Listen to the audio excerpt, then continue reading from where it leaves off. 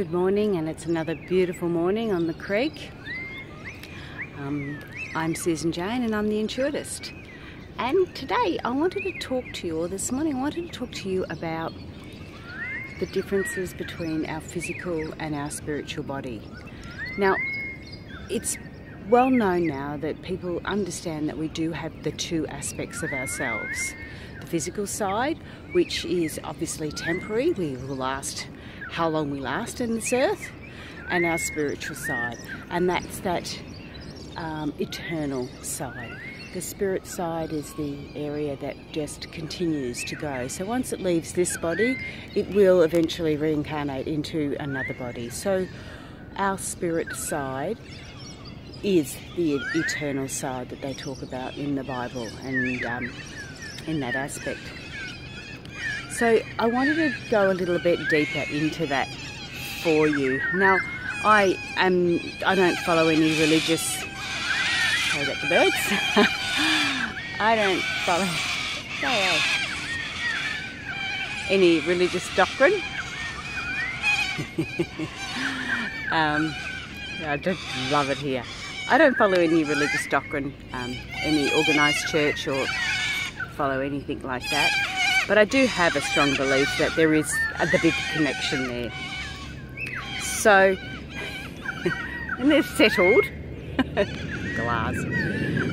when they've settled, yes, I believe there is that bigger spiritual connection for us. So, what I see is, or what I believe is that the spirit comes into the physical body because the spirit needs to learn. Now, as you can imagine, as the spirit's coming into the physical body, the spirit has no access to the 5 physical senses that we have. So spirit can't feel, like as in touch. Ooh, that was a beautiful one. Oh, that was my big eagle. The spirits can't feel, or touch, I should say. They can't taste. They don't experience the 5 physical senses that we experience.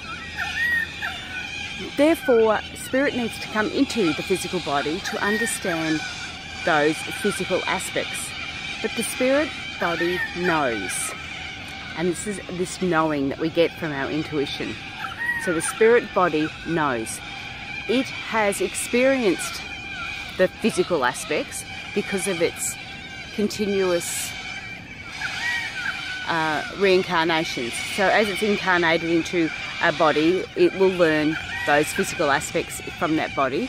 We'll learn that understanding. We'll learn those areas and elements they need to learn. Oh, they're looking really good. I haven't seen all them before. And they will take that on board. Isn't that beautiful? They will take all that on board and get that understanding of it. A little bit distracted this morning.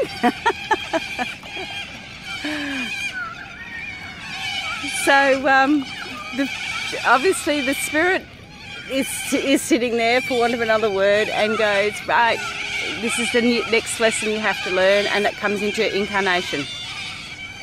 My partner has experienced that very, very clearly. He remembers very clearly having the choice of 3 bodies to go into, and what he was going to learn and get that understanding of. So that's something you can talk to him about. So there is a very distinct reasoning why the spirit body comes into the physical body. Now, when it's in here, it needs to learn. When the spirit is in our physical body, it is learning its lessons, for want of another word. And the thing is, we also, as a physical body, are learning our lessons.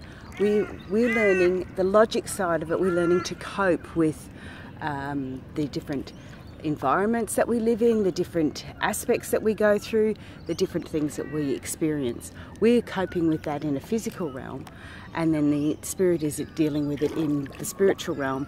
And the way the spirit connects with us, or the way it sends the information to us and gives us our guidance and our knowing, is through our emotions. And that's where the intuition is. Intuition is this information. It's not only through our emotions, but emotions is the strongest area of it. Now, when the spirit body is giving us this information, we can get it in different ways. So we do get it emotionally, we can get it physically, we can get it mentally, and we can get it visually. So we're getting all these signs and all these,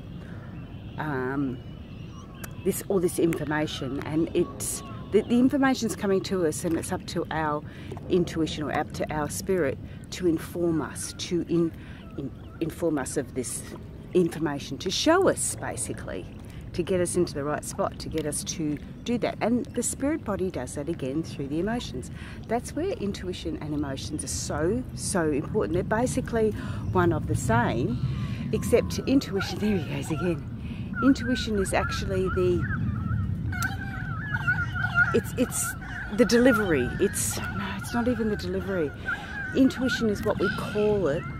But how we receive it is we receive it in different ways. So it's a process, that's what I'm trying to say. Intuition is the process of delivering that information.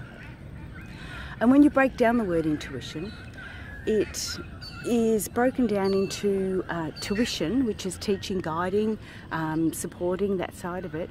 And because it's from internal. So intuition is our internal guidance. It's our internal guidance systems to help us get to where we need to get to. So that is why,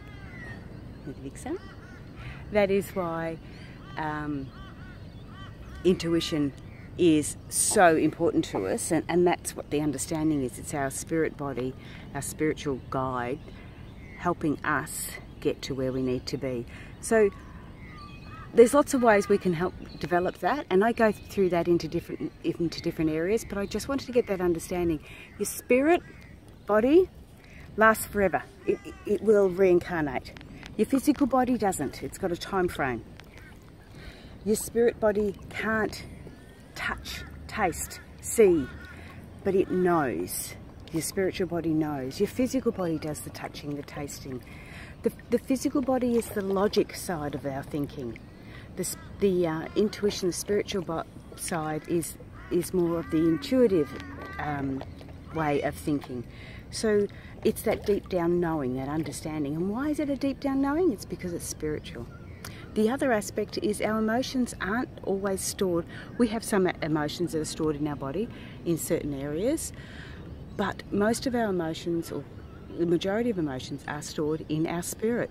So why things will affect us in ways we were really unsure of is because it's been reincarnated and it's held onto other emotions from other places. And it has that understanding of it.